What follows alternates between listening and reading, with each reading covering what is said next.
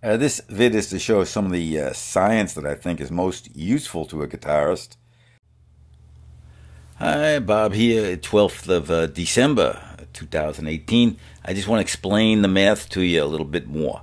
Here's how you do math these days. Siri, Google, Amazon, Primey thingy.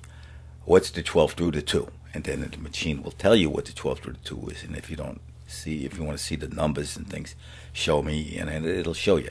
And that's how you do math these days.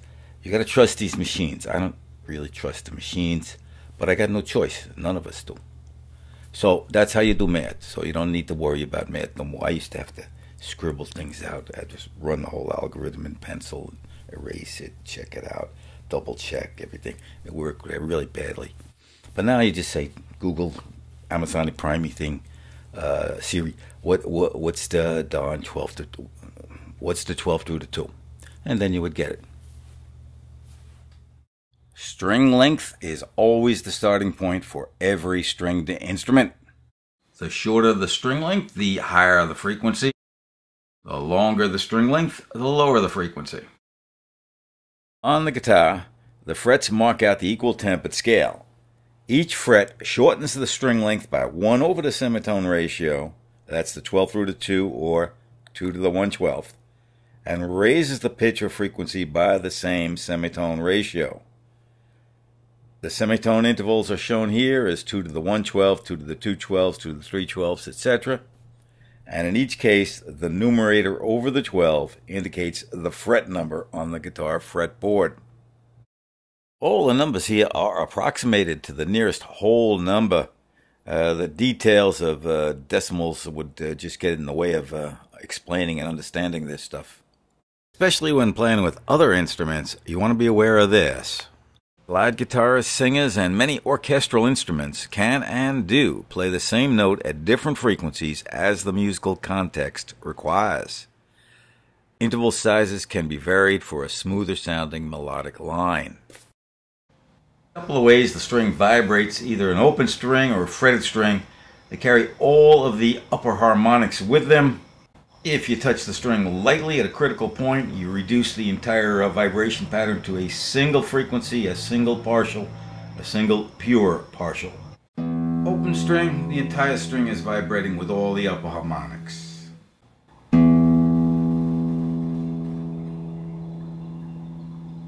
12th fret, from here to here, vibrates at twice the speed with all the upper harmonics going at twice the speed.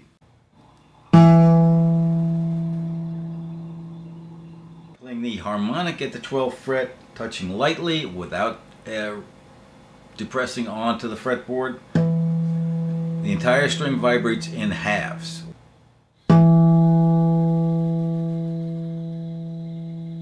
7th fret vibrates in thirds.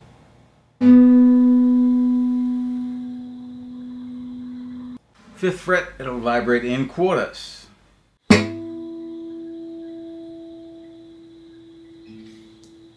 And the ratios all come from the way the string subdivides when it's plucked.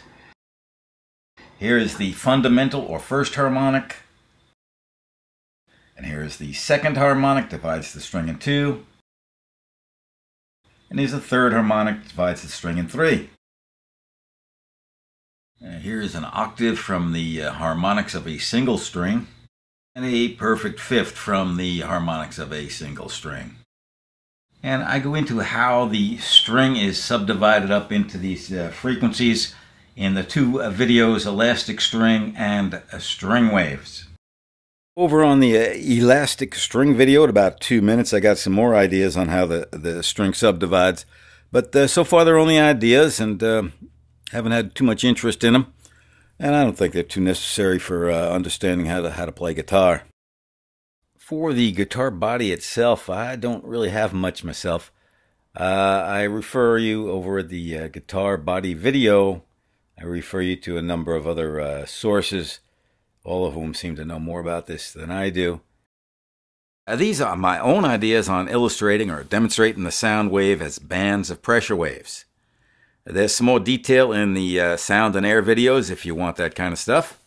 But here, the bands represent increases in air pressure, all traveling at the same speed of sound 343 meters per second. Since they're all traveling at the same speed, the distances between them determine the frequency of repetition, which is the note itself. And the differences in frequency between the notes is the interval ratio, an octave, perfect fifth, major third, etc., which can be shown then as physical differences in distance. I tried chord changes, which I think is the most important thing for a guitarist, using 3 notes with 6 overtones for each and then changing to a 3-chord progression. It turns out to be much too complicated. Here's another variation on the A major chord itself without a chord change. And this is in grayscale. It's still too complicated for me, so I'm going to go back to colored bands to analyze this for the moment. Okay, so here's what I've got so far. And this may be science, it may be more like science fiction. It may take a while for any of this to circulate. I'm only going to do a single chord, the A major chord, A, C sharp, and E. I'm not going to do the progression, it's just too complicated. Here it is in motion. The darkest bands are the fundamentals. The lighter colored bands represent the relative strengths of the overtones. The lines here represent the wavelengths of each of the 3 notes, and this is the distance between the repetition of the fundamental note.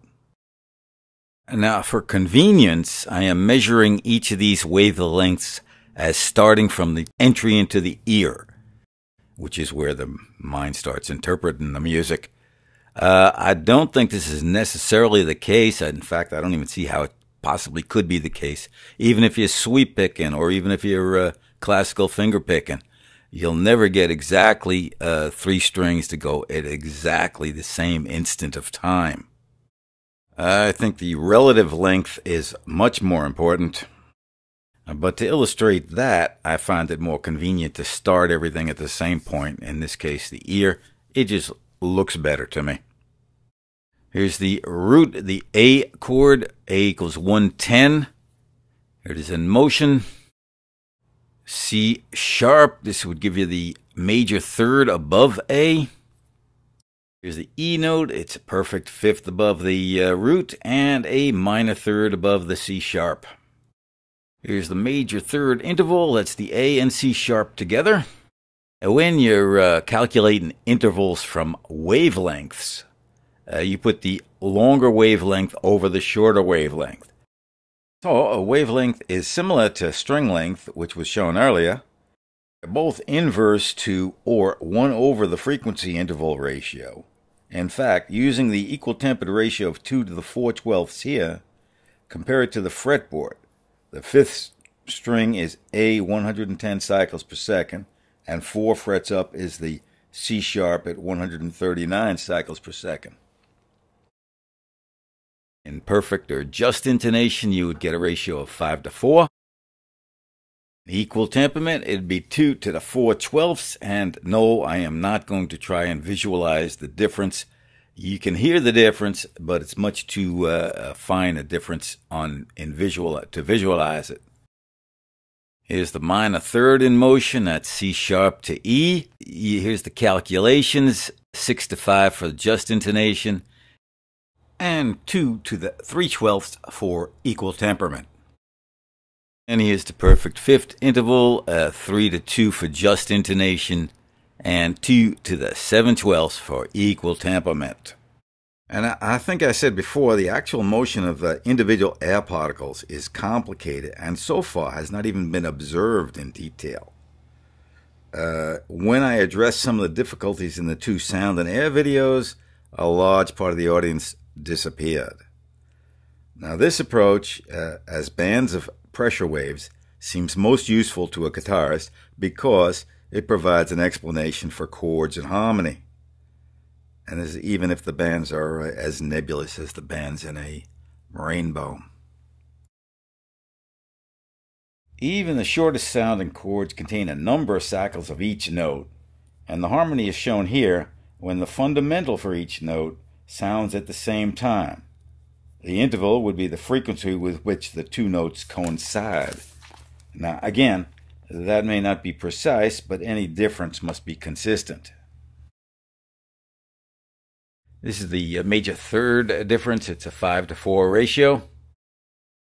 Perfect fifth ratio, 6-to-4, and 3-to-2. Now, in a chord, all the notes are sounding at the same time, and while the inner ear and the mind of the listener can figure all this out pretty quickly, all by itself, to visualize this as a demonstration here, the three notes of the A major triad in root position are separated from each other. And here are the notes: A equals 110, C sharp equals 139, E equals 165. And the math shows that the interval ratios multiplied by the frequency of the low note produces the higher note. And over on the left there, you see that the notes coincide or sound at the same time in a 6-to-5-to-4 ratio. This gives you the major third, the minor third, and the perfect fifth in the A major chord. And here it is set in motion. And you can see that the same 6-to-5-to-4 ratio just keeps repeating itself at higher and higher multiples. These are all true or just intervals, and that's why they sound so pure and simple. The equal tempered intervals are simply too difficult to draw here. Here's the first couple of cycles again. This is pretty much of a proof of concept experiment. I'm looking for a good way to illustrate chord changes and voice leading, and I don't have either the musical or math skills to carry this any further. It takes a while for these things to be vetted and either laughed out of existence or promoted to the next level. Just a few ideas in closing of no particular importance. These science and math type vids, I like to have the guitar facing with the body to the left and the fretboard to the right. It just fits the graph image here a little bit better. The guitar shape is all circles and straight lines, and that allowed for quicker download times back in the 56K dial-up days. It's about as abstract as the math and science, so I've kept it. It simplifies things. But when I'm talking about theory and learning guitar, the fretboard is to the left and the body would be to the right. That's the more normal position for learning guitar. And just one more thing, and this is important. I was reading Neuroscience Popular Explanations of Science, and we are getting pretty good. Whatever signal is actually getting into the ear, whether I've got it right or whether I've got it wrong, they are beginning to understand exactly what's going on in the mind. And we will soon have good answers. I'll put some links down below in the Show More section.